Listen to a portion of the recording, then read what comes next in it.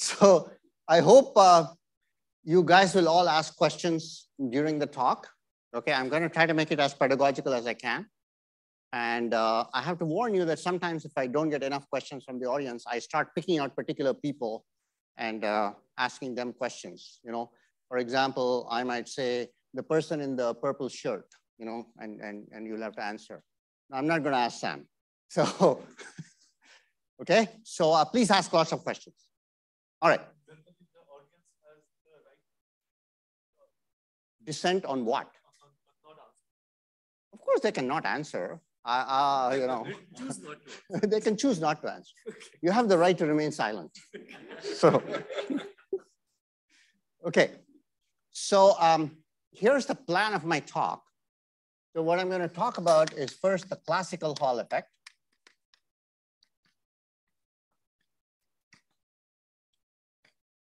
And then I'm going to talk about the phenomenology of the quantum Hall effect. Now, please tell me if I'm writing big enough that it can be seen from the back, and if I'm speaking loud enough. Usually the loudness is not a problem. Actually, it's a problem, but it's a problem the other way. But anyway, so if you cannot hear me, then please tell me. Okay, so I'll tell you what the phenomena are, what is surprising about these phenomena, and then we will talk about Landau levels. And then we'll talk a little bit about edges. These are very important, especially for this particular conference, because a lot of the platforms that are based on quantum Hall systems for quantum information processing are based on edge modes of quantum Hall systems. And so we'll talk a little bit about edges, and this entire lecture will be about the integer quantum Hall effect. The next lecture will be about the fractional quantum Hall effect from two different perspectives: wave function perspective in the first half, and then the Chern-Simons perspective, of whom the originator is sitting right here. So if you have any questions, don't ask me, ask Eduardo. And the third one, and then the third lecture will be about actual Chern-Simons theory itself without involving any fermions, effective theory of abelian quantum Hall states. And then Eduardo will continue with non-abelian quantum Hall states, which are actually more interesting and more useful for quantum computation. So, and then finally, no discussion of the quantum Hall effect is complete without talking about disorder. So I'm going to tell you this is the only time I'll really be talking about disorder, and this is only the end of the first lecture, but you have to know that disorder is extremely important. Without disorder, there is no quantized Hall effect. Okay, we'll talk about that. All right, so let's begin. So the classical Hall effect was actually discovered, Hall effect was discovered in something like 1879 or something like that, you know, more than 100 years ago. And this was somebody called Edmund Hall or Edwin Hall or something like that. And very simple experiment.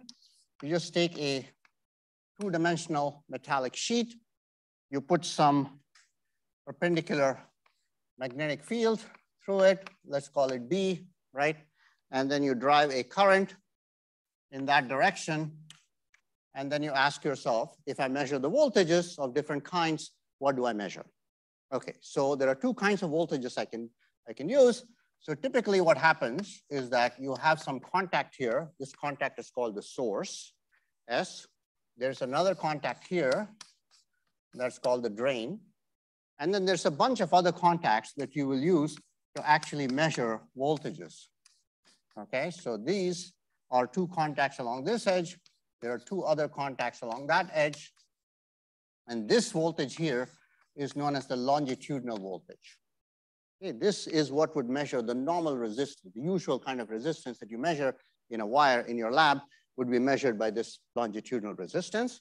And then there's something else which you can call the transverse resistance, or in this particular field, it's called the Hall resistance or the Hall voltage. And the Hall voltage divided by the current that you put in here, this is the current, is known as the Hall resistance. And that is what we will be talking about. And that is one of the quantities whose behavior is very surprising in the quantum Hall effect. Okay, so how does this go classically? Let's ask. It depends a little bit upon whether the charge carriers are electrons or holes. You probably all know that in solid state physics, you can have either the carriers being electrons or the carriers being holes. So let's think about the carriers first being electrons.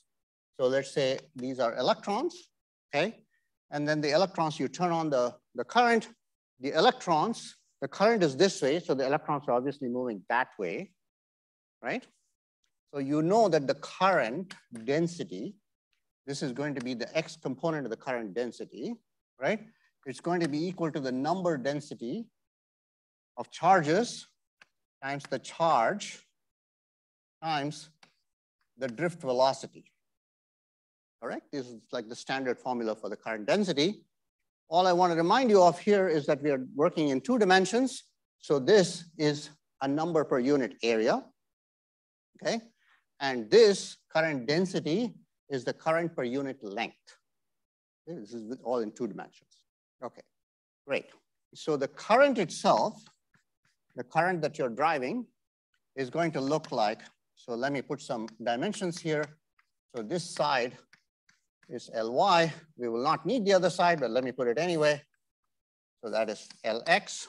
Okay, so the current itself is going to be equal to Jx times Ly, right? And that will be minus NEVx times Ly. I did something bad here. I should have put a vector. Okay. So there's that. So from that, you can figure out what is the drift velocity of these electrons. Okay? The drift velocity of these electrons is going to look like minus Ix over NELy. Okay, so these electrons they start out moving in the negative X direction. Then, so this is the velocity of the electron.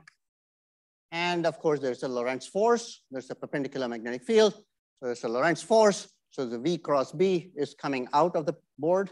So the electron's charge is negative. So the force is into. So these guys, these electrons start accelerating in the plus Y direction. And they start piling up against the edge, okay, because there's nowhere for them to go. Once they pile up, what happens is that they create an electric field that's in that direction, EY, because it's like a parallel plate capacitor in some sense, right? So they create an electric field, and this electric field will build up and build up until such time as the force of this electric field exactly cancels the Lorentz force of the magnetic field that's trying to bend the electron up in Y. Okay, is this clear? In your undergraduate, this is known sometimes as the velocity selector. Yeah. This experiment was done at room temperature in 1881. And this experiment can be done at any temperature. Okay, in those days, maybe the magnetic fields they had were just maybe a fraction of a Tesla, or maybe they had electromagnets that could make a Tesla or 2 Teslas. Nowadays, we can go up to 40, 50 Tesla, and we can go down to millikelvin. Okay? But this is all, I'm talking about the classical level. Okay, so therefore, what you want in the steady state is that this EY should be equal to Vx times Bz, right? Because QE should be equal to QVB, right? That's what should happen in order for the electric force to cancel the Lorentz magnetic force. And therefore this in the steady state, so let me just talk about the magnitudes here of all these guys, right? And the voltage, the Hall voltage, is simply going to be EY times Ly, right? Again, the voltage is simply E times the distance in the Y direction. If you don't follow it, please stop me, okay? I do have a tendency to talk a little fast. So if you find that I'm going too fast, stop me and ask me to go over something. Let me also remind you that there is a tutorial session. I'm going to give you, Guru Prasad has already given you some homework. I'm going to give you some more homework. It's all fairly simple, but we will be there in the evening between 6:30 and 7:30. Do we have the room here, Sumathi? Okay. So we'll be here and we'll be here to answer questions. But really what we want is for you guys to do it, to solve it. Okay? Okay, any questions so far? None. All right. So this is going to be equal to, so now let me just borrow all those things over there. So this is Vx times B times Ly, and that is going to be equal to, what is it? Ix over NE Ly times, times B Ly. And you can see that this cancels, okay? So this quantity, very important quantity, known as the Hall resistance,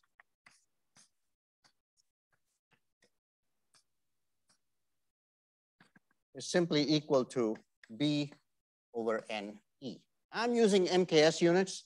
Sometimes in the literature, you'll see CGS units being used, and so there'll be a C at the bottom of that, but let's stick to MKS units here, okay? So the situation is you have this sheet with some constant number density per unit area, and then you vary the magnetic field, and you ask yourself, what does the Hall resistance look like as a function of magnetic field? And what you will find is something that looks like that. This is the Hall resistance, and this is the magnetic field. The slope of this guy tells you the number density. So in fact, in a lot of condensed matter labs, when you first make a material, you dope it. This is one way to find out what is the density of charge carriers, is to actually do a classical Hall measurement and look at the slope. That tells you 1 over n. In fact, the homework, so let me say homework, show that if holes are the charge carriers,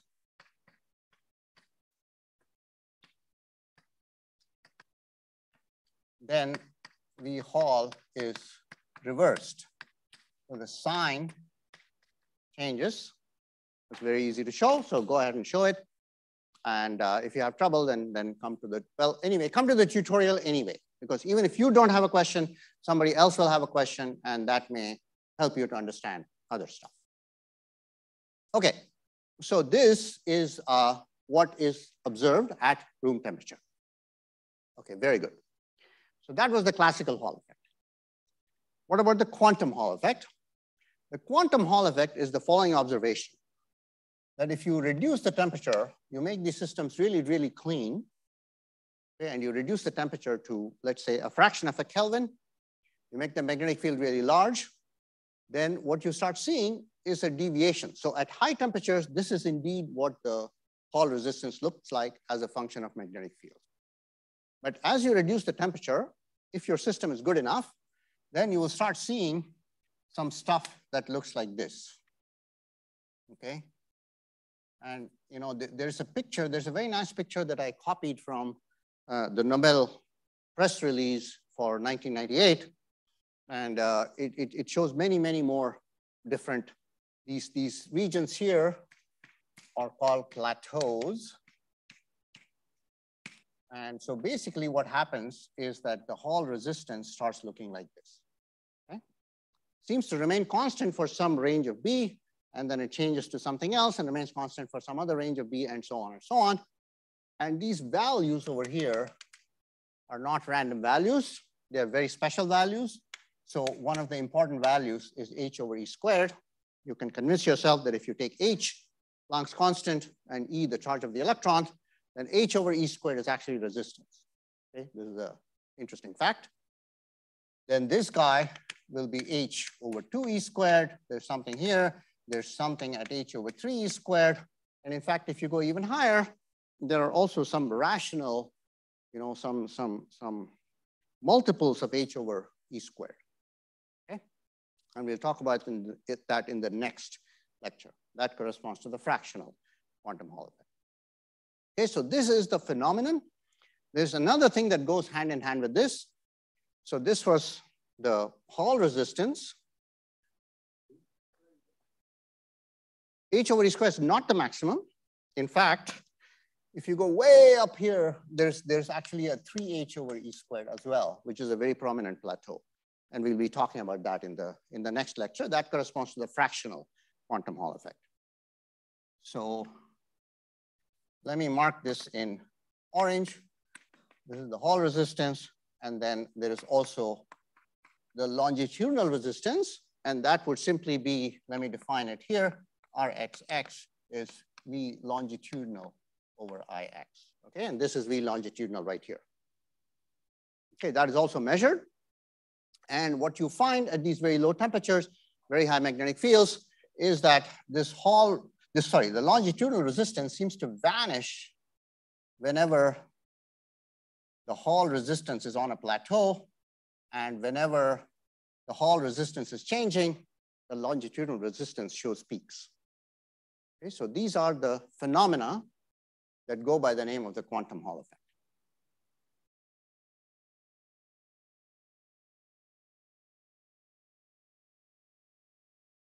You mean in order to make it quantum? Yeah. So one thing you have to do is go to very low temperatures, okay? Another thing you have to do is make your system clean enough, okay? If you have a very dirty system, then you don't see anything because the whole system gets localized. There's no transport.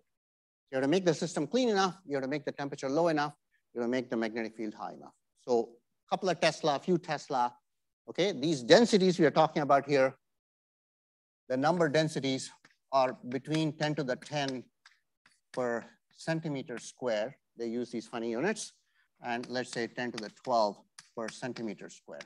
Okay, those are the typical densities that are used in one very common material that has been studied a lot. And this material is called gallium arsenide. There's some complicated technique for making heterostructures of these things so that there are two-dimensional sheets of electrons. And there's a lot of technology that goes into this. That's why it was discovered only in 1980. Okay? It took a long time to develop these materials, and then people stumbled upon it. So there was, this famous paper by von Klitzing, Dorda, and Pepper.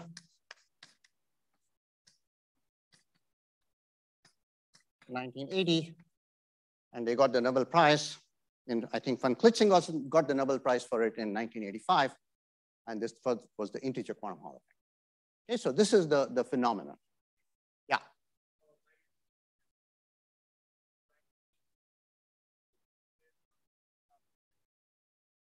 Yes. Yes.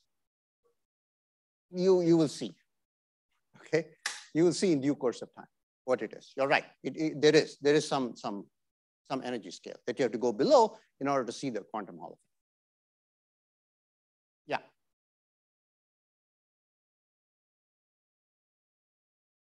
Well, as far as steady fields are concerned, I think people have gone up to 35, 40 Tesla. Now, if you want temporary fields, okay, there's some kind of an explosive device, okay, where you destroy the sample, but then for some fraction of a second, you take data while you're, and you can ramp up the fields to, I believe, like of the order of 100 Tesla.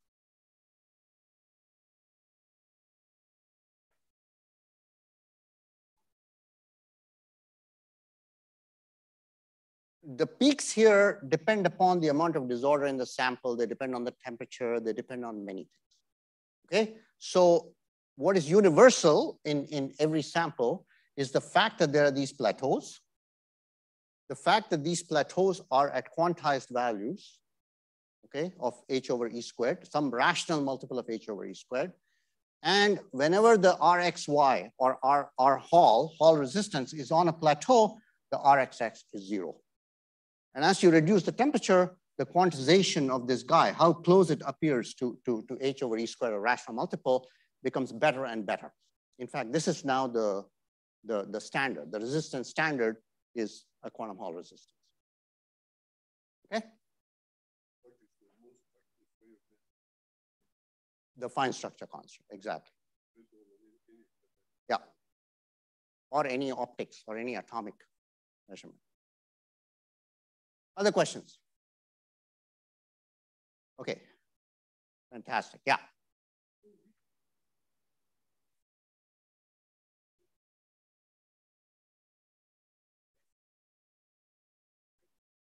Yeah. No. No, no, no. The distances are not the same. No, absolutely not. There are a lot of plateaus crowded in here that I'm not showing you. If you look in the picture that I have in the notes, okay, you will see many more peaks and many more plateaus of RXY. This picture is actually a lot more complicated than I'm making it out to be. In between these two, there are other plateaus that I'm not able to draw for you because my drawing is not good enough.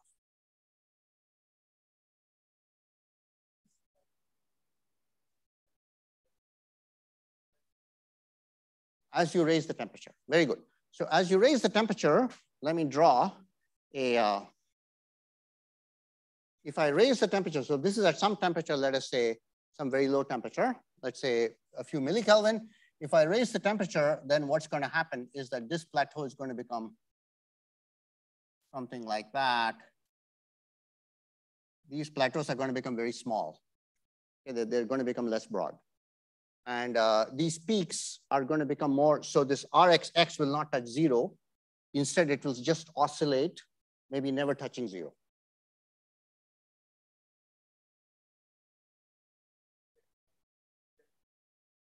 It will tend to more and more towards the straight line that you see at high temperature. Okay, so the white straight line is what you see at high temperature in any sample that's metallic. So it will go towards that as you raise the temperature. Other questions? Yes.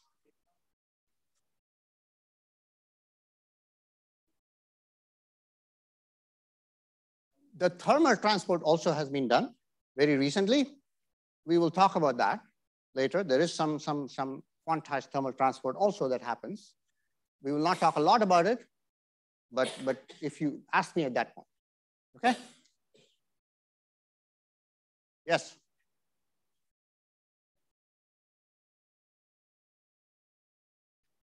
That is a very interesting question. We don't actually know what happens. It depends upon the degree of disorder in the system. So in between these integer plateaus, there are other fractional plateaus that occur, okay? And so especially between, let us say, this guy and that guy, there are several fractional plateaus. So if the system is very clean, then you'll see a lot of fractional plateaus between the two integer plateaus. Okay, but yes, eventually you expect to see a bunch of steps of different heights and different widths. Okay. Other questions? Okay, this is good. There are lots and lots of questions. Yes. Yeah. Which one? Right. So all I'm saying is that because of the Lorentz force, when I switch on the current, the electrons are accelerated that way. Yes, they go there, but when they go there, they also set up an electric field. At some point, the electric field force will counterbalance the Lorentz force, and the electrons will move straight, and then no more charge will pile up there. Okay? So when I say localized, no, they're not localized. These charges may be moving, they may not be moving. But there is some excess negative charge here, and there's some excess positive charge. Good. All right. So now let's get to the quantum Hall effect. Okay, so it turns out, even though it appears very strange, this phenomenon, not counting this other stuff that I'm telling you about at 3h/e² and so on, this phenomenon was understood within 2 or 3 years of its discovery. Okay? And so let's understand what it is. So first of all, just from the fact that the h appears, Planck's constant appears, that this must have something to do with quantum mechanics. So we start with our basic quantum mechanics, and we say, what is the quantum mechanics of electrons moving in a plane subject to a perpendicular magnetic field, right? So we want to set up the quantum mechanics of that. And at simplest level, what we want to do is non-interacting electrons. And a lot of it, the integer quantum Hall effect, can be understood by thinking about non-interacting electrons. Okay, so let's do that first, and then we'll turn on the interactions, and then we'll see what extra stuff they bring out. Okay. So you probably all know that when I do something, so when you do quantum mechanics, you have to do it in the Hamiltonian formalism, right? And when you do even classical mechanics in the Hamiltonian formalism, if you're talking about charged particles, they don't talk directly to the electric and magnetic fields. In fact, they talk to the vector and the scalar potentials, right? That's how in the Hamiltonian formalism, you couple charged particles to electromagnetic fields. So how does it work? So there is a vector potential, there's a scalar potential, they're connected to the electric and magnetic fields by these relations. Again, I'm using MKS, okay? And B is simply the curl of A. And given this, the way that the Hamiltonian is written down, so let me first write down the classical Hamiltonian. So if I have a particle of charge Q, then I will write down the Hamiltonian as P minus Q times A plus Q times phi. This will be my classical Hamiltonian. And the way that the coordinates of the particle appear inside here are in these things here. So there's some x and t squared. This x is the coordinate of the particle itself. That is how x, so the Hamiltonian should be a function of x and p. That's how x appears here. And then of course, in the scalar potential also, it may appear, okay? So that is what the Hamiltonian of a charged particle looks like, okay? So now we are going to take an electron, so it's minus E, and to make my own life simple, okay, I'm going to choose the magnetic field to be pointing along the negative z-axis, okay, because it'll make something simple for me eventually, okay? All right, so I have this, and now there is no electric field at the moment. I'm taking the simplest possible situation where there's only simply a magnetic field. And so therefore, I don't need a scalar potential. So let me set phi equal to 0. And this B is a constant. There's no time dependence. So I get some time independent Hamiltonian. Now there's one thing that you have to worry about whenever you talk about quantum mechanics or even classical mechanics of electromagnetic or of charged particles, which is gauge transformations. So you know that E and B don't uniquely specify A and phi, right? You can always make a gauge transformation and it will look something like this. You take some, so you take some A nu, let's say, and this would be some A plus the gradient of some smooth scalar, some function of space and time perhaps. Okay, at the same time, if you let phi go to phi minus d chi by dt, then E and B remain unchanged, and therefore the physics should remain unchanged. So when you solve for the quantum mechanics or even the classical mechanics of a charged particle, you have to pick a gauge in which to do business. So what we are going to do is we're going to take a rectangular sample first. So let me take a rectangular sample. I'm going to do some more stuff to it in a minute, but let's start with the rectangular sample. I have Lx and I have Ly. And for this particular geometry of sample, the most convenient gauge is something known as Landau gauge. So I'm going to choose Landau gauge. And my Landau gauge will look like A is minus Bx Ey. Okay, and you can easily convince yourself that the curl of A is in fact this minus B in the Z direction. Okay, so that'll be my vector potential. And now let me write down my quantum Hamiltonian. Okay, so my quantum Hamiltonian will look like this. So whenever I write an operator, I'm going to put a double line on one side of it to indicate that it's an operator. Okay? Because often we'll have operators, we'll have eigenvalues, we'll have numbers, and to distinguish between them, I'll put that double line there. So this means it's an operator. And so it will look something like 1 over 2m. So there is a px squared because there's no vector potential for that, right? And then there will be a py minus ebx. Of course, x is now an operator as well. And that is why I chose the magnetic field to be in the negative z direction, because I wanted to cancel the negative sign of the electron's charge. Okay? So, all right, so this is what I have. And now I want to diagonalize this Hamiltonian. I want to find all the eigenvalues. I want to find the eigenstates, and then we'll see what happens. Okay, so this Hamiltonian, you can see immediately by inspection that it commutes with Py. So therefore, I can simultaneously diagonalize Py and the Hamiltonian. In order to do that, though, I have to make sure that Py itself is a good quantum number, right? So what I do for that is I put periodic boundary conditions. So let me say PBC over here. So you imagine rolling this guy up into a tube. Okay, so there's periodic boundary conditions in the y direction. So Py is a good quantum number. And you have the eigenstates of Py are simply plane waves.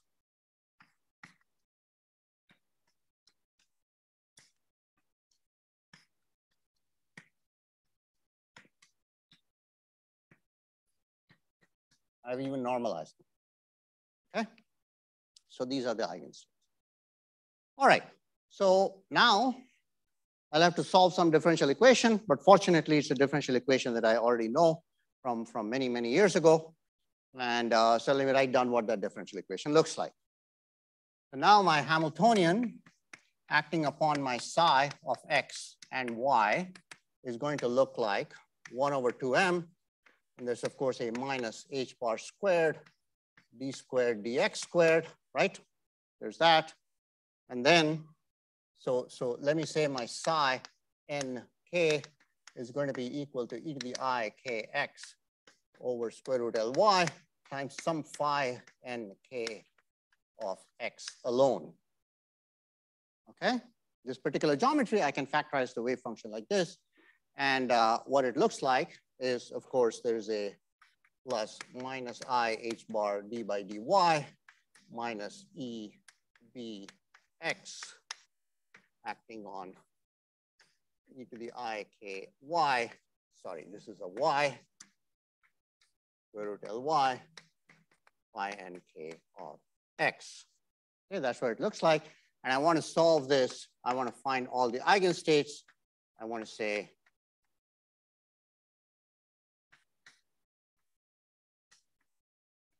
this is the equation I want to solve. Okay?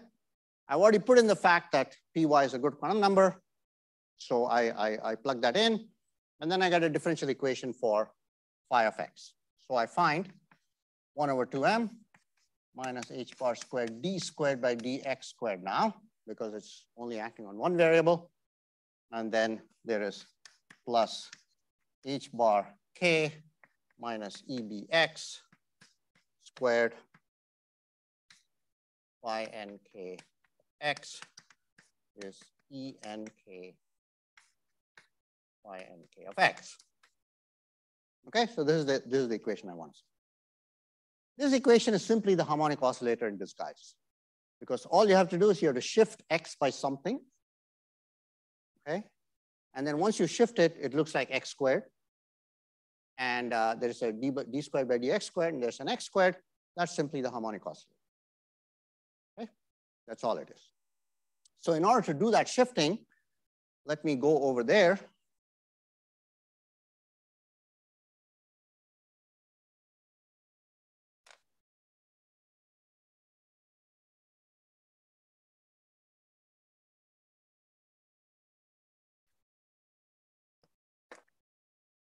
Let me go over here and define something known as the magnetic length.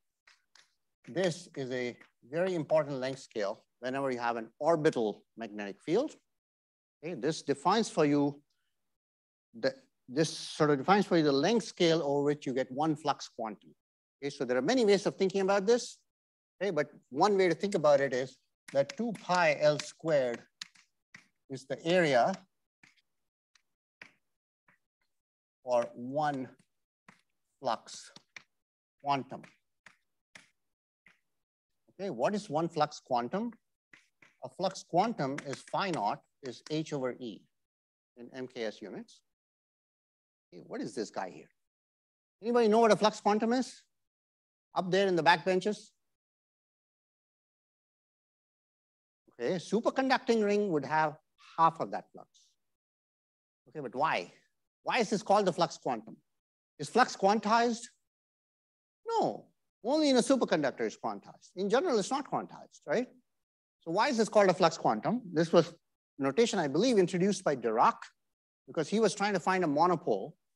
So he was thinking about the monopole as one end of some very long, very thin solenoid.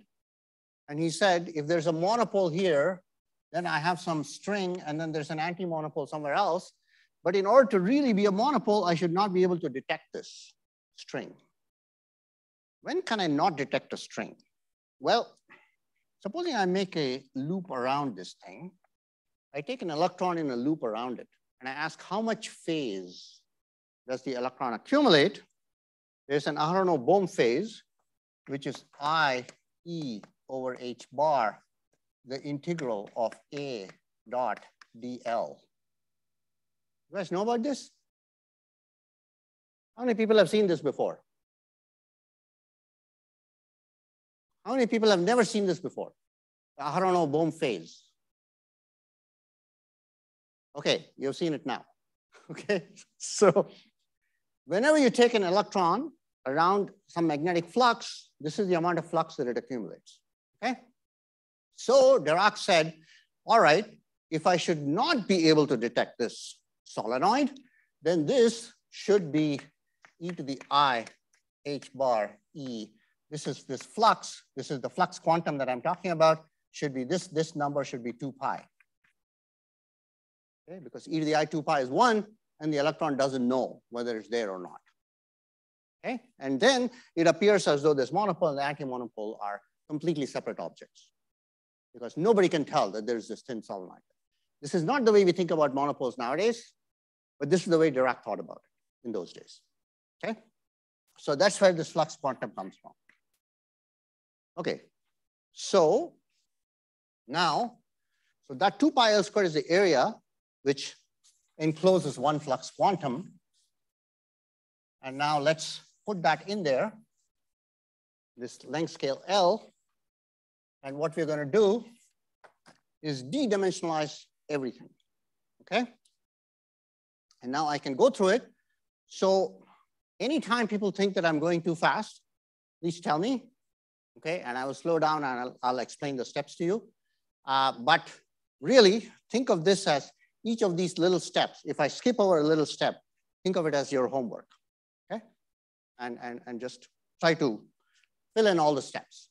So I'm going to write down the Hamiltonian now, and it's going to look like this. So it's going to look like h bar squared over 2ml squared, okay? It's going to look like minus L squared d squared by dx squared plus 1 over L squared x minus KL squared squared, okay?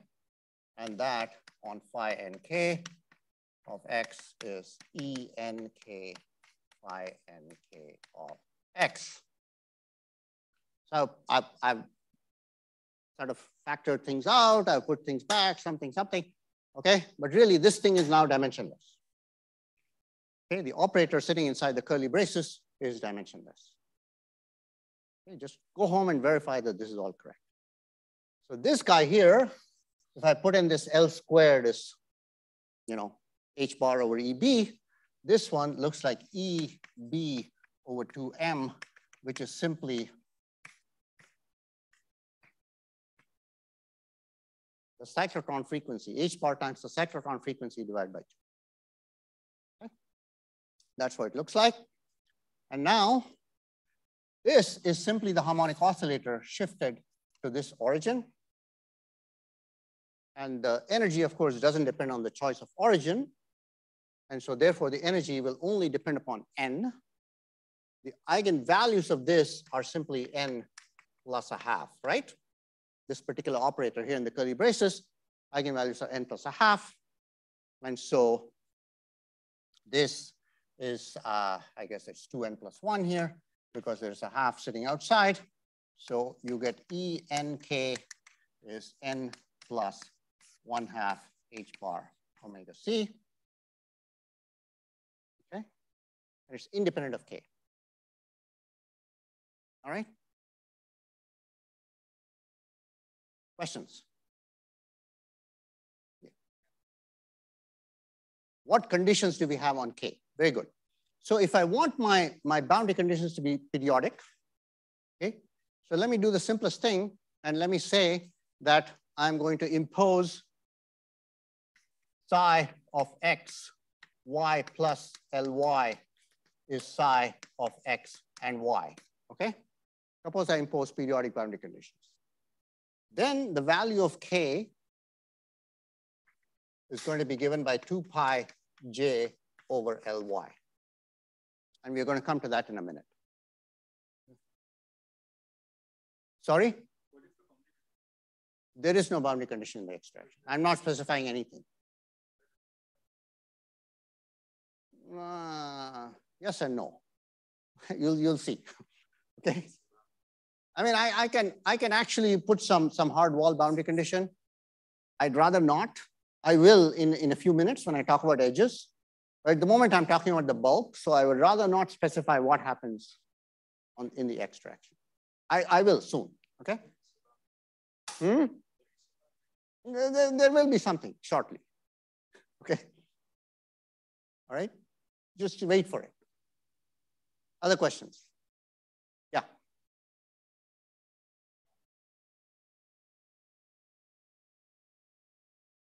Very good. Okay, that's another very good question. So as usual, what we theorists do is we try to solve problems we can solve, right? So we solve this and then we say, okay, what do interactions do to this? And now you're asking, what is the strength of the interactions compared to something else, right? That's really what you're asking. Now that depends a lot on what is the density of electrons compared to the magnetic field. So that's why I'm not getting into it right now. Okay, if you have the right amount of density such that an integer number of these Landau levels, these guys, by the way, are called Landau levels. Okay, so this n starts from 0, 1, 2, and so on, and these are the Landau levels. I'm also going to call them simply LLs. Okay, if you have the right density to fill up exactly an integer number of these Landau levels, then the interactions are not that important. If it's not the right number to fill up an integer number, if you have a fractional number, then they're extremely important. They're more important than anything else.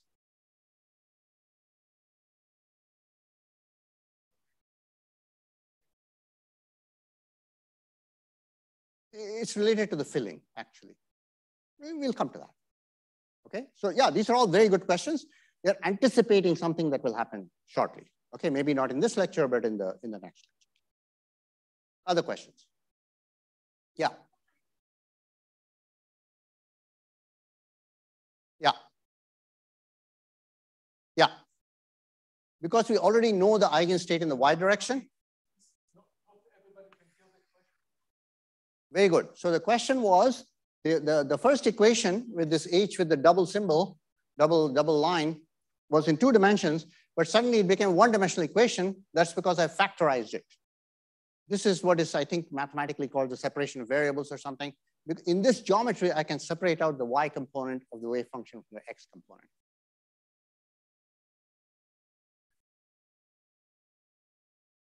With the degeneracy, it will shortly. So this geometry is very nice because you can do everything, okay, analytically. Other questions? Okay, so let's carry on. So now, these guys don't depend upon k, right? So there is a lot of degeneracy. So how much is the degeneracy? So let's compute it. Again, this geometry is very nice for computing what the degeneracy of each Landau level is. And to do that, I'm going to write it as a tube. I'm now going to explicitly draw a tube. And I'm going to draw some So let me gather some key facts. So we know from the bottom of that very last rightmost panel that K is quantized because of periodic boundary conditions in the y direction. Okay, this putting a finite length actually helps me count because everything becomes finite. So those are the values of K. For every value of K, there is something that I can call X sub K, which is called the guiding center. Okay, this is a word that you will hear again. Guiding center of that particular orbit. And this is simply K sub J L squared. Okay, so this is the center around which this harmonic potential is being felt by the electron. Okay, so an electron with a wave number in the y direction of K will feel that it's confined to a region around capital X sub K. Okay, that's what it feels like to the electron. Okay, so now I'm going to draw this tube. So here's my tube, right? The circumference of this tube is Ly. And the length of this tube is Lx. And so I'm going to draw these lines here, okay? These X sub Ks. So there's some lines like this, okay? And so on and so on. What is the separation of two of these lines?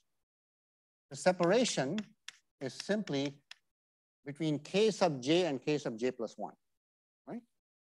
And their separation is 2 pi over Ly. So the smallest separation is simply 2 pi L squared over Ly between two successive orbits. When I draw this line here, I don't intend to say that it's completely localized on this line. It spreads out, okay, around this line, but its greatest, density is around that line. Of course, depending on which Landau level you're talking about, I can also write down the wave function. So let me write down these wave functions here as well. So there's a phi and k that looks something like 1 over some stuff, okay? Some stuff here, some stuff there, and some more stuff here. Okay, these are the Hermite polynomials that you know about from your harmonic oscillator solution. Okay? So that's what the wave function looks like, but it doesn't matter. Okay, what the important thing is that it's spread out, around a center, which is this X sub J. Okay, all right. But each of these guiding centers marks the location of a particular orbit. Okay, so now I ask myself, how many states are there? Now I say, okay, if I take some length Lx, so now I'm assuming that this is continuing, okay, beyond my Lx, and this continues in the same old tube. I'm asking myself, how many states are there in this range of Lx? And the number of states will simply be, so this is the degeneracy, is Lx divided by delta x, right? And that is simply Lx Ly over 2 pi L squared. I already told you that 2 pi L squared is the area that it takes to have one flux quantum at the particular field that we're talking about, B. Okay? So this, you can think about it as the number of flux quanta that go through the sample. And this is, we're going to see this number again. So I'm going to give it a name and I'm going to call it n sub phi. Okay? So you can perhaps expand this and you can write it like this, B Lx Ly over H over E. To make it completely explicit, this is the total flux going through the sample divided by phi naught. Okay? That's what it looks like. So that is the degeneracy. Yes, Yuval.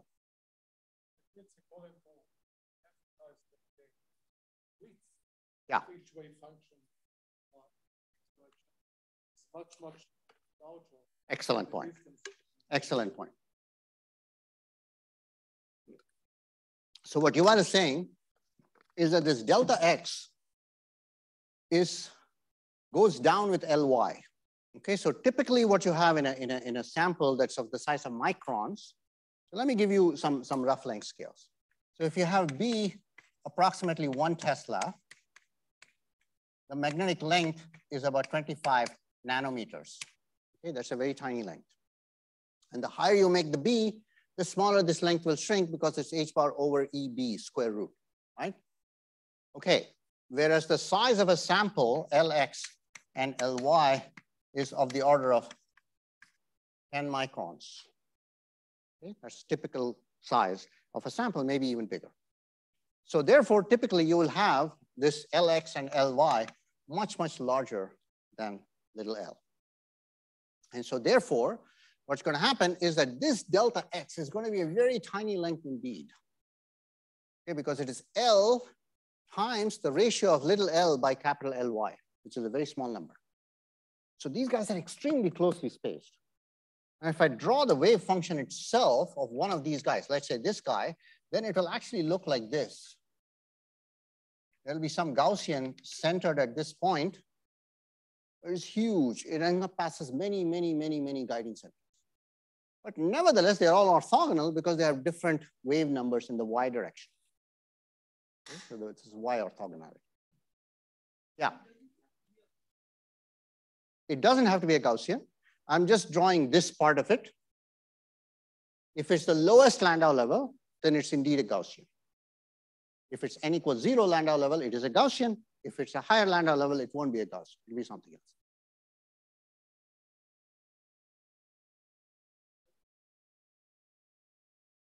Why am I saying what? Flatter? It just speak about the guiding center, but the width of this thing is of the order of the magnetic length.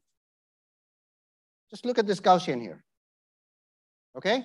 Whereas the distance between these two is that much, which is much, much smaller than a magnetic length. Okay? Yeah.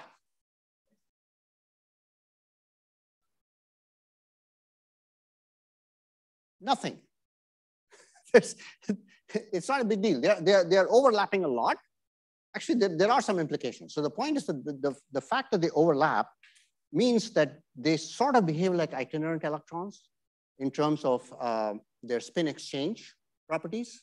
Okay, so if you have localized spins, then if the wave function is completely localized, there's no overlap between wave functions, then the Coulomb exchange integral is very small, right? Whereas if they're heavily overlapping, then the exchange integral is very big, and this plays a role in some of the phenomena even in integer quantum Hall systems, in some cases. Yeah.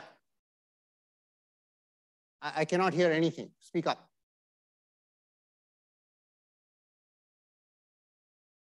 Hello? Yeah. So what if we consider the case where Lx is less than Ly? Lx is less than Ly. Then it's a very weird case. I would say that you know, a lot of the phenomena that you expect for the bulk of a quantum Hall system will not be seen in such samples. Okay? Or you can think about situations where Lx or Ly become comparable to L, little l. Again, you will not see many of the phenomena. They will look very different. Okay?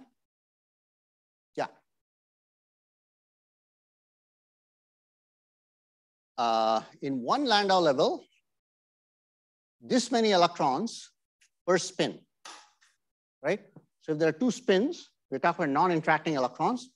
So in a particular Landau level, you can fill up 2 times n sub phi electrons, because up spin and down spin.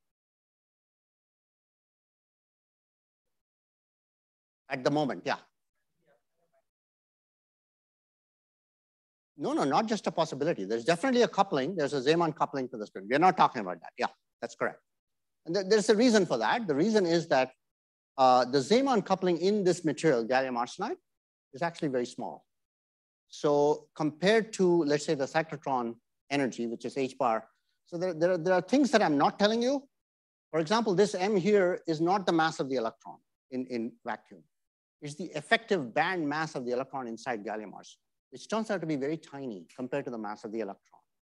So this scale, this energy scale is much larger than what it would be in vacuum. At the same time, the Weizmann coupling, there's a G factor coming from the spin orbit coupling of gallium arsenide, which actually shrinks the importance of the Weizmann. Okay, so the Weizmann energy is much, much smaller than the cyclotron energy. So that's why it's a reasonable approximation to think about the electrons as, you know, the Hamiltonian as being almost spin independent. Yes? I'm sorry? The degeneracy again. Okay, so what I'm saying is that each of these positions is this, okay? KL squared. K is quantized by the periodic boundary conditions. So each of these represents a state, okay? Now you ask, how many states are there within a length of L sub x? Okay, that will be L sub x divided by the spacing between these guys. Sorry? For a given value of ky, there's only one orbital state.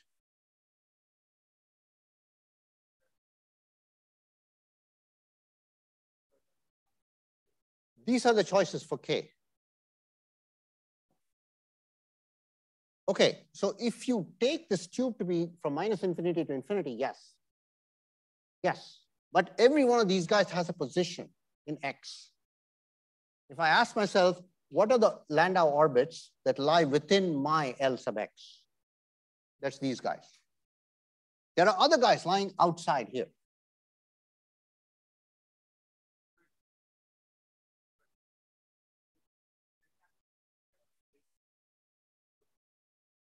They're all quantized by this, right? Yeah, J can be anything. You're right, J can be any integer. Most of those orbits will lie outside my sample. Okay, their wave functions will not have support inside my sample. You can also have many n's, but we're talking about a single n right now, I hope. Okay, was that the question? Was it n or it was k? The question was about k, not n. Okay, yes. Other questions? Yeah. Yeah.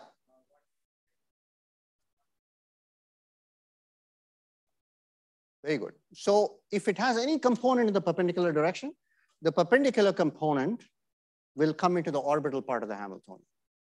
The non-perpendicular, the parallel component will come into the Weizmann part of the Hamiltonian. There are other second order effects that it does in gallium arsenide because the field in the plane can somehow alter the wave function of the two deg. But let's leave all that. That's complicated stuff.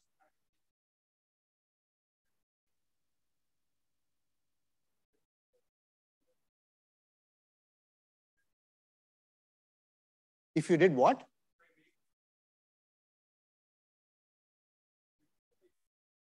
No, there won't be. There will be a finite degeneracy. No, because then it will be the same state, right? Because the case, even though you can come back, they will start repeating themselves. Those states will no longer be orthogonal to each other. Okay?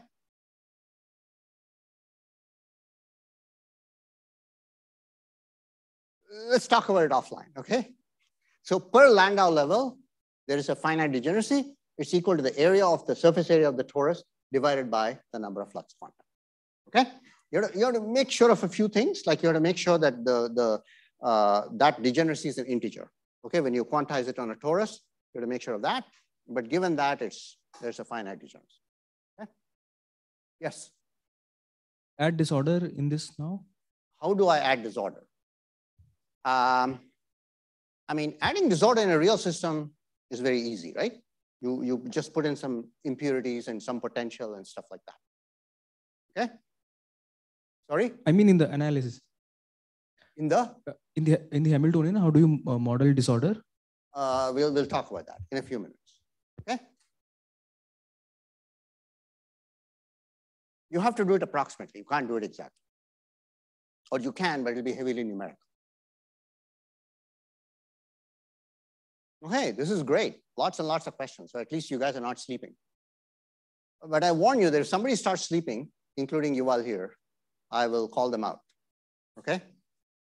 So, all right, great. So let's proceed. And now we're going to talk. So what does the spectrum now look like? So what I'm going to do is I'm going to draw something known as the density of states. So this is the number of states per unit energy interval, okay? It's very commonly used in condensed matter for all kinds of materials. So let me plot that. So I will call it DOS, okay? So density of states. Very good. So here is the energy, and there on the vertical axis is the density of states. So I'm going to draw something that looks like that, something that looks like that. Whenever I draw a vertical line with an arrow like this, it means a delta function. Okay, and the height of this arrow represents the degeneracy, the number of states that are contained in this delta function. Okay, delta function means it's just a particular energy. This particular energy is h bar omega c1 over 2. This particular energy is 3 by 2 h bar omega c1 and so on. So this would be called the n equals 0 Landau level of the red field. And this would be called the n equals 1 Landau level. This would be called the n equals 2 Landau level and so on. They're equally spaced. Okay? If I increase the field, suppose I increase the field to let's say, I don't know, 1.5 times this, right? So what will happen? Two things happen. First of all, omega c goes up, right? So these things are spaced further and further apart. So then this guy will come here. And then the height of this thing also increases because the degeneracy of a Landau level also grows with the magnetic field. Okay? So that is what happens. So this is n equals 0 of the yellow field. This is n equals 1 of the yellow field and so on. So this is what is happening. So you have some fixed number of particles in your system and you're sweeping the field. So something very complicated is going on. Okay, so typically you will have a certain number of Landau levels full and some Landau level partially full. That's what will typically happen. As you sweep the field, you know, all these things, the degeneracy will increase. And at some point you'll have just 2, let's say, Landau levels exactly full. Okay, and then you increase the field a little bit more, and then the degeneracy here goes up, and here it goes up. So therefore, this guy will become full, this guy will become slightly less than, and so on. Okay, some very complicated stuff happens. This was actually all worked out. The reason this is called Landau levels, it was all worked out by Landau in the 1930s. Okay, there's something called that you do in statistical physics or somewhere called Landau diamagnetism. Have you guys done it? Only one person has done it. Landau diamagnetism. I think I should have a word with your StatMech teachers. Okay, this is something that you should know about, something very basic. Okay, so that's what it looks like. Okay, now we're going to talk about disorder in detail in a little bit. I have 20 minutes, but first we're going to talk about edges. But let me say what happens with disorder. So what will end up happening is that there will be localized states around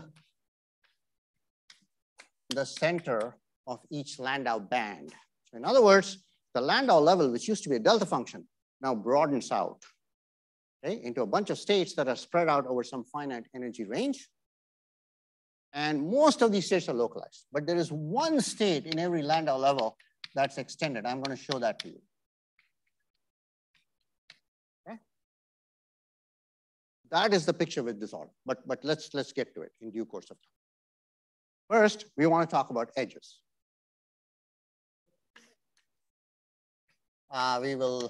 Extended means that the state has, one single state has support from one edge to the other edge. That's what I mean by extended. Sorry? Yeah, the spectrum is gauge independent. Which one goes up and which one goes down? The degeneracy depends on the field, the strength of the field.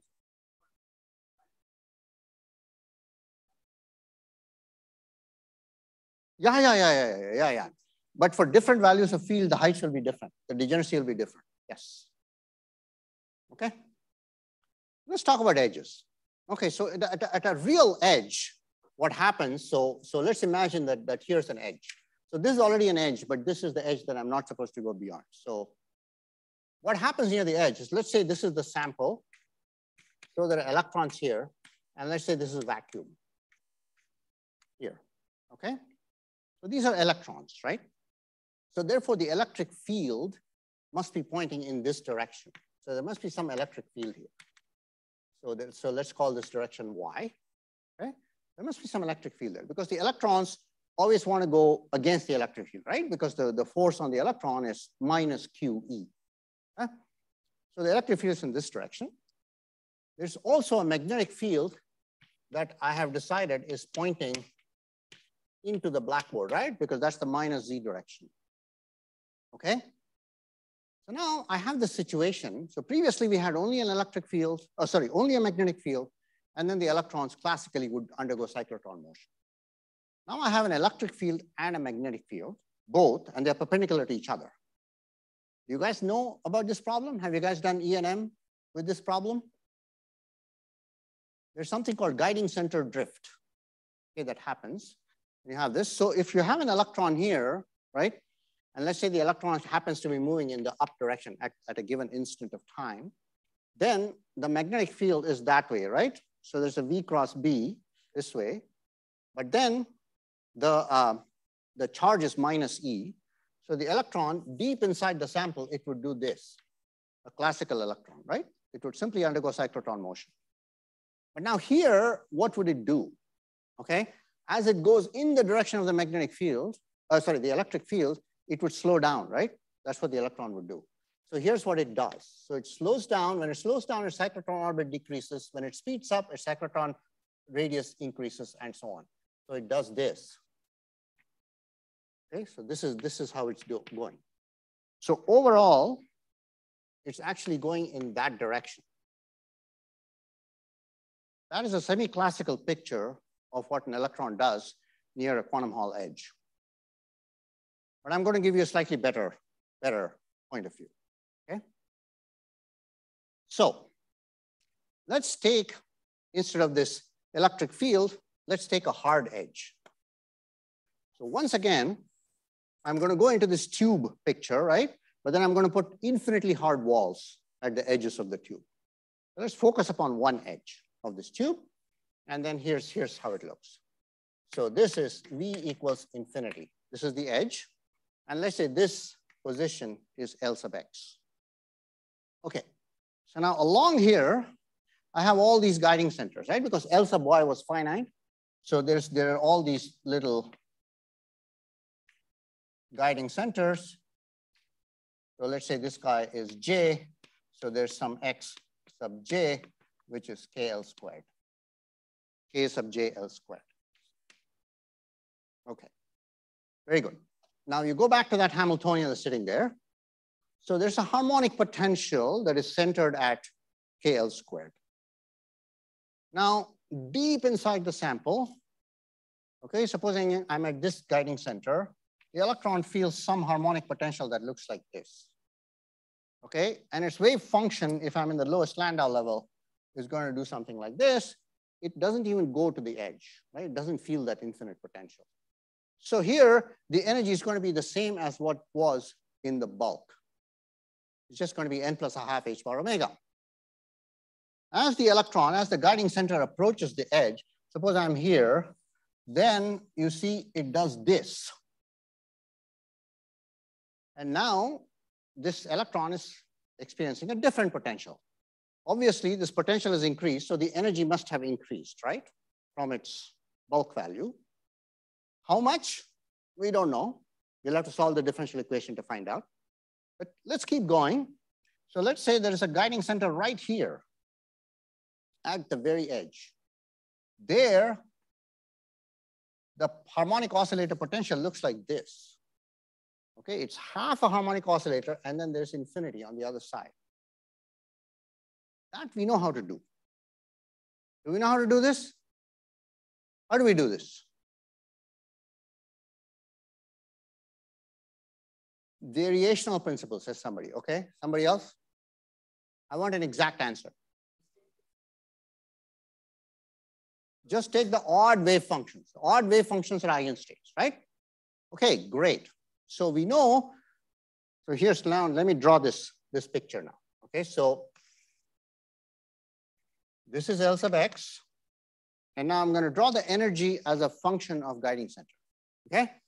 So deep inside the bulk, the n equals 0 Landau level is 1/2 h bar omega c, and it remains like that.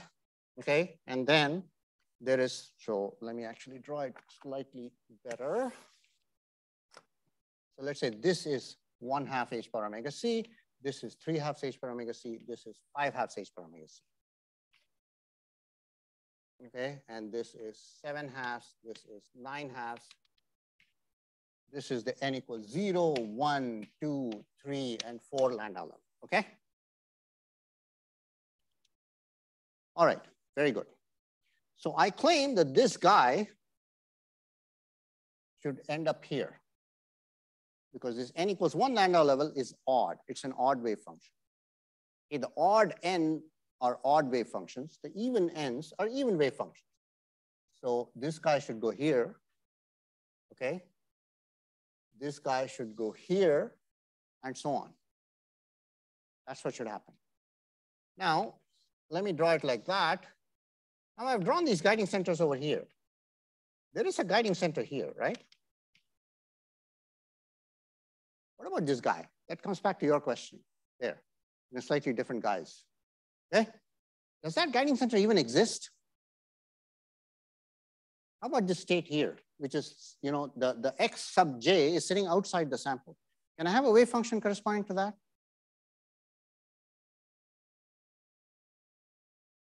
Some part of the potential is definitely there because if I draw my potential here, it will look something like this and this, right? This is infinite, that is not infinite. So the wave function lives here. So even though the guiding center is here, the wave function actually lives inside the sample, but its energy is very high. Okay, good. So now let's imagine, so here's my spectrum, including the edge. Okay. Now let me imagine that I have a system. Again, I'm forgetting about spin. So let me imagine that I have a system that in the bulk has two full Landau levels. Okay, n equals 0 and n equals 1. And I draw my chemical potential somewhere here. And I ask myself, what do I see at the edge? Well, if I want to add a charge or remove a charge from the system through my contacts, okay, I have contacts around the edge. I want to add or remove a charge, I can do it at 0 energy only at these points here. This guy and that guy. This guiding center is sitting outside the sample, but of course the wave function is still inside, right? In the way that we just discussed. Okay, so now there are 2 points where the chemical potential intersects the spectrum, the filled part of the spectrum. So all this part will be full in the system. These guys will be occupied, and those guys will be empty. So if I want to add a charge, I can add it here and I can add it there. So any conduction that happens in a quantum Hall system happens only at the edges. So in the insulator, in the bulk, it's an insulator. At the edge, it's a conductor. So this is an example, one of the simplest examples of a very general phenomenon, which you probably heard of, at least the buzzword, is topological insulator. So this is the world's first and simplest topological insulator. So it's insulating the bulk. There's a gap to all charge excitations, whereas at the edge, there are necessarily gapless charged excitations. Okay? All right. Now, somebody asked about thermal conductance. Yes, because these edges, they transport charge, they can also transport entropy. So there is thermal conductance from these edges. Yes, you are.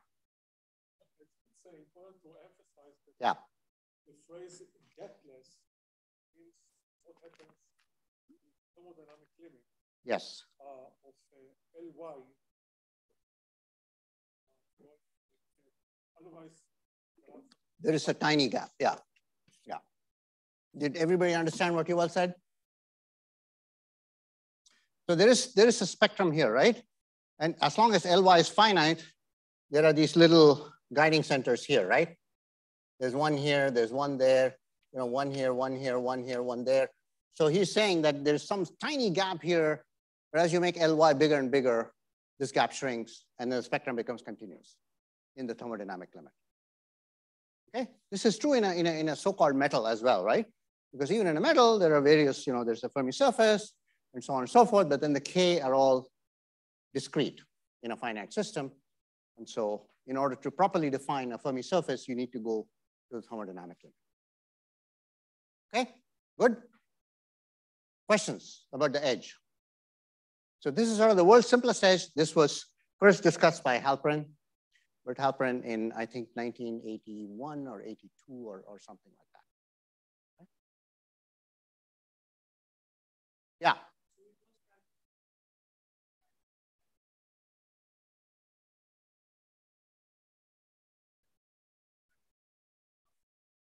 Very good, very good.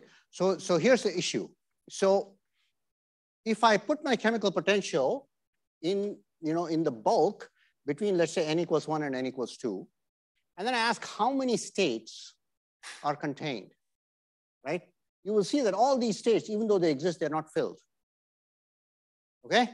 So therefore, the number of states, of course, the details of the edge will change the states by a few, but they will not change it thermodynamically. Okay? So even though these states are there, they're very high in energy, so they're not filled. So I'm counting only the filled guys. Okay? Yes. Yeah.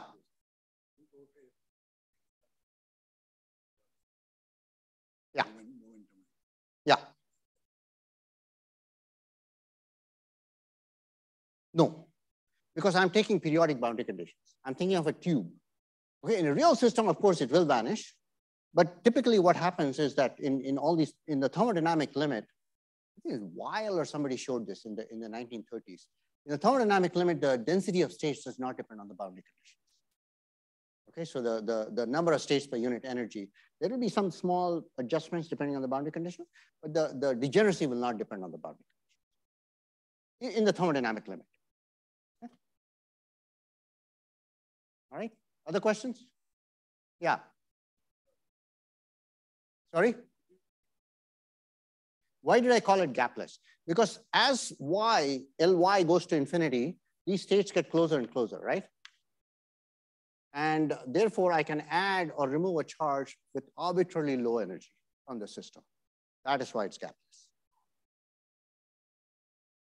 Wait, you've had your quota of questions for now, okay? So I want to finish the disorder, and then once I finish the disorder, then you ask your question. So remember it. All right, so now in the last 5 minutes or so, 6 minutes, let me talk about disorder. Yes.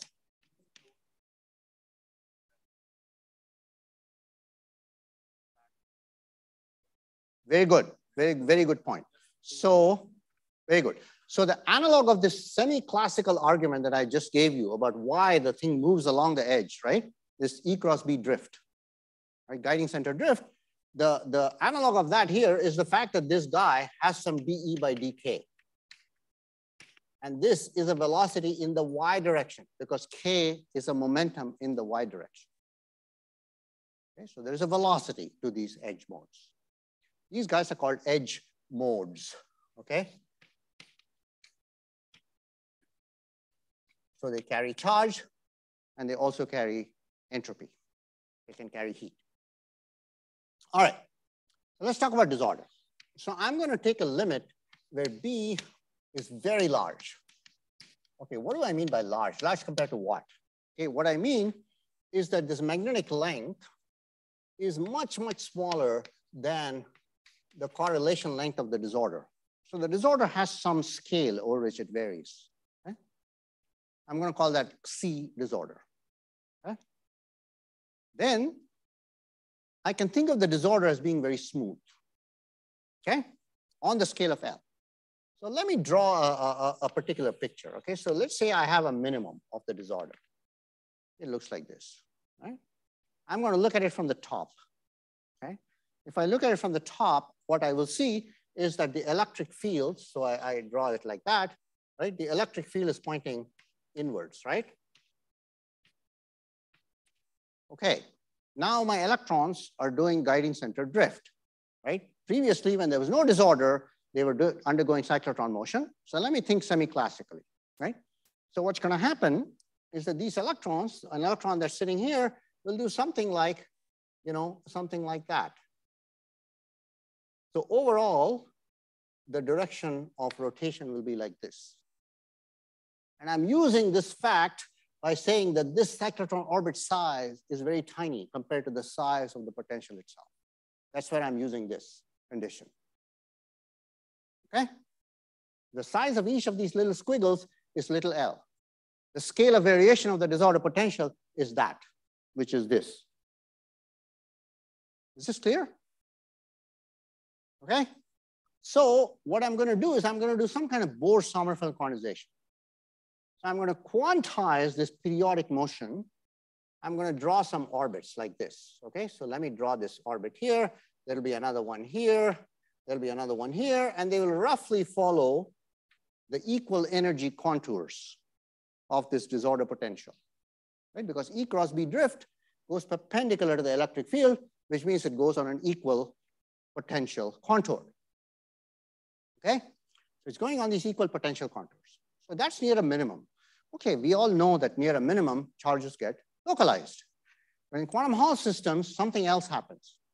Supposing I now take a maximum, let me draw it here, use my space more efficiently. Supposing I draw a maximum like that, now my electric field is pointing outwards. However, guiding center drift still happens. And instead of going this way, the electrons simply go that way.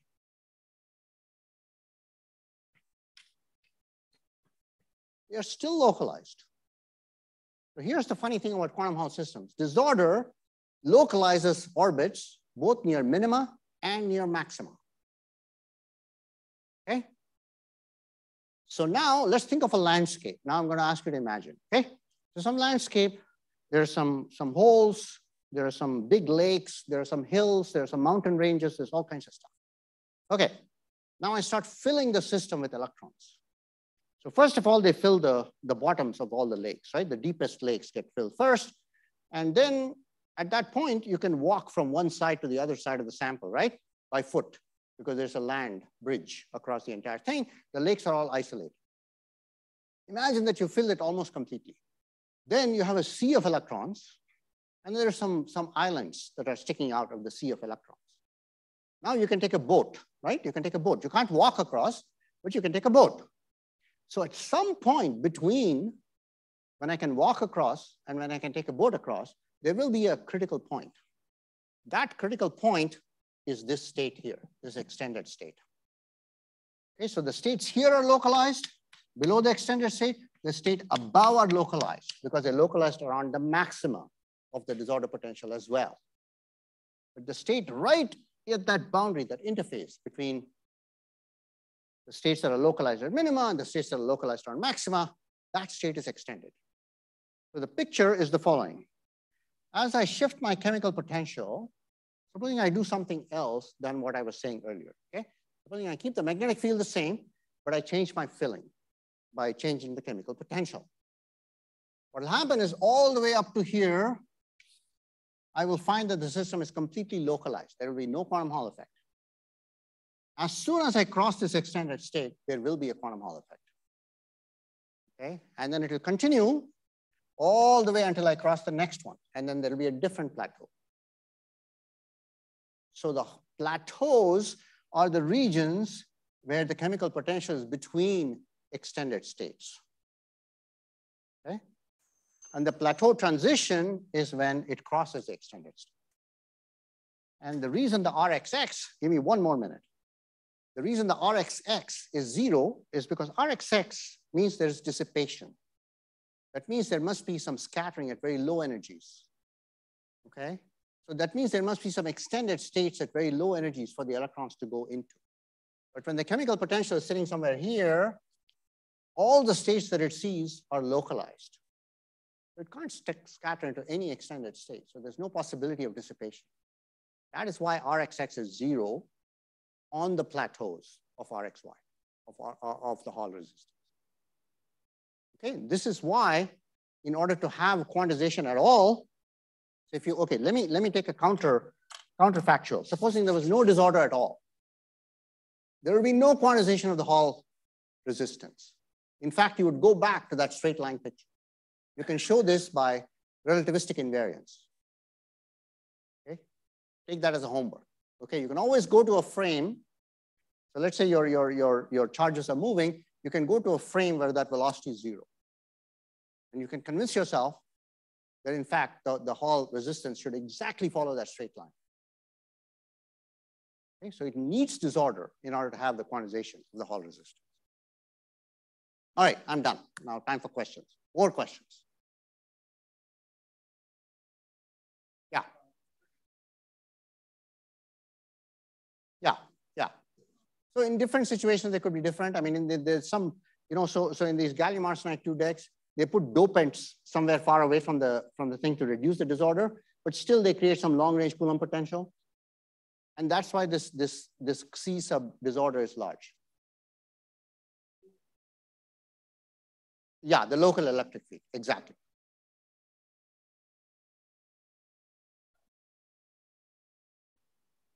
Oh, absolutely. But then, I mean, how do you really see this kind of, like you were saying, okay, it connects through the system, but. No, the connection through the system is simply the interface between things that are localized around minima. As I change the energy, okay, I fill up the holes first, right? Right. The bottommost holes. Right. And there may be some hills inside the holes as well. Right. That's also possible. It doesn't matter. So at some point, if I fill enough, I know that I will not be able to walk across. Okay. So there's some kind of percolation transition going on, right? Right. It's at that critical point of the percolation transition that you find the extended state. Right. It's a very complicated state, okay? It's not a simple state. Depends on the realization of disorder. It's some multifractal, it's some, some very complicated state, but it connects one edge to the other edge. Okay. So, and another question is, in presence of an edge, so you said that there are these velocities which you can have. Yes. So then, I mean, those are also states which are like kind of extended, right? Because these are going through the edges. Edge states are definitely extended. That is why you can have transport through the edge states. Right, right. Absolutely. They're extended.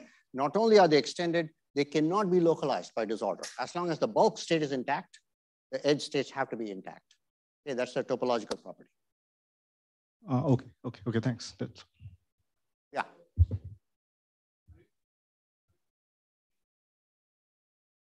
Very few states which are spread throughout the sample, or which can go from one edge end to edge. That is correct.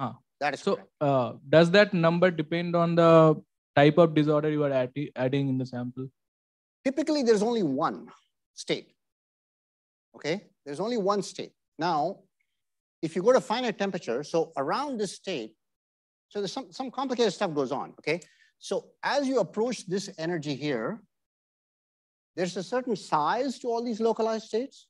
Okay, that's called the localization length. That localization length diverges as you approach that energy. Okay, so at a finite temperature, what happens is there's some little window here of order kT, kBT, K Boltzmann times T, and those states can all scatter amongst each other because of the thermal bath. Okay, so that is why the plateau transition is broadened with temperature. Thank you. Yeah. Yeah. Yeah.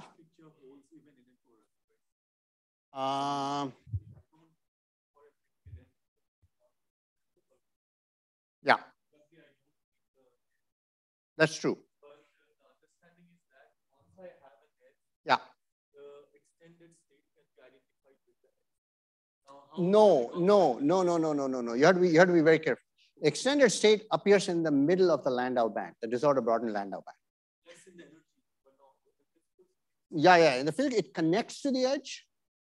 It's not identified with the edge. It certainly connects to the edge. But the point is that it connects from one end of the sample to another, but it's living at this energy. Now, let's say your chemical potential is here. Okay? When the chemical potential is here, the only states that are conducting in the sample are the edge states. There's nothing else. All edge conduction. There's no bulk conduction going on. It's not sitting at the energy of the edge. Yeah, in a non-interacting picture, there's a very strict division between the extended state, which sits in the middle of the Landau band. The edge states sit in between Landau bands. So majority of the time, you put arbitrary chemical potential, it will not hit the extended state. It will be edge conduction that happens.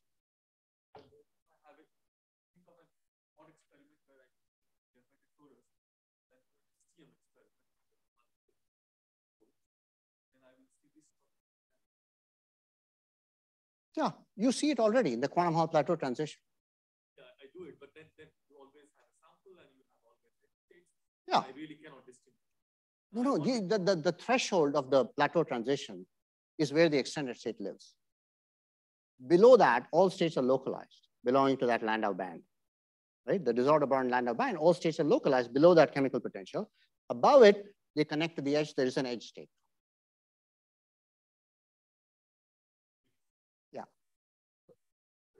Yeah. So why does this RXX reach the level of RH at the transition? RXX? Yeah. So RXX reach this plateau, right? You were drawing this diagram, right, where these delta function. That depends on the temperature and many things. Okay. But look, the intrinsic scale of resistance in any quantum mechanical problem has to be h over e squared, right? There's no other scale. Okay, but the dissipation, RXS was happening because of the dissipation. And why it has to relate to h over e squared then? Then my next question will... So at a critical point, think about, so you're approaching some percolation transition, right? Some critical point. You think about, what kinds of things can RXX depend on? So at a critical point, everything is scale invariant, right? There's no external scale. So now what you're going to do is you're going to relate RXX to some number of order unity times a fundamental unit of resistance. There is only one fundamental unit of resistance in quantum mechanics. That's h over e squared. Okay. I think another comment. Oh about, my God. Okay. about this simple-minded picture. Yes. Just to avoid confusion. By already saying simple-minded, you're already casting aspersions on it. So we need to emphasize that even if you are away from this mid-delocalized state, conductance in this simple-minded picture, conductance will be quantized because of the edge. At zero temperature. At zero temperature. At zero temperature, yes. Will be quantized. Yeah. Actually, even at a final temperature, I mean, depending on the energy scales, you will be quantized. And actually, what you would expect from this naive picture is if you scan the entire plateau, then at that particular point, where in addition to the edge channels, this delocalized bulk state joins in sort of a percolation manner, then there will be also, I mean, the two edges will start talking to each other, and you will have some reflection. So that will be a dip on the plateau because the quality of the quantization will be undermined. Dip of what? Of RXY or RXX? Of RXY, of sigma RXY, XY. the plateau, that will be the edge of the plateau itself, right? That's where the plateau becomes not flat, but starts getting rounded. No, near the extender state. Yeah. But in general, you talked about Landau gauge, but in general, the A value we take, that is not unique, right? As long as you have this. You can choose any gauge you want. You just have a harder time solving the problem analytically. That's all. So I mean all this theory work and all that should be dependent upon the gauge you take. No, I mean, let's take the spectrum is gauge independent. Spectrum is always gauge invariant. The wave functions are not. Yeah. The spectrum is gauge invariant. The degeneracy is gauge invariant. So instead, so let's say if I take another gauge instead of Landau gauge, what more information I get about the system and this? You don't get any extra information. It depends on the geometry. If you take a disk geometry, you have to choose something called symmetric gauge. Okay. So, and there's a whole little section in the notes that I didn't get a chance to cover because we didn't have time. But read it. Read it. So.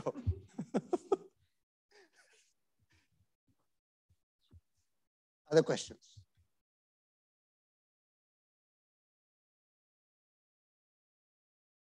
Okay. Let's talk about this because of the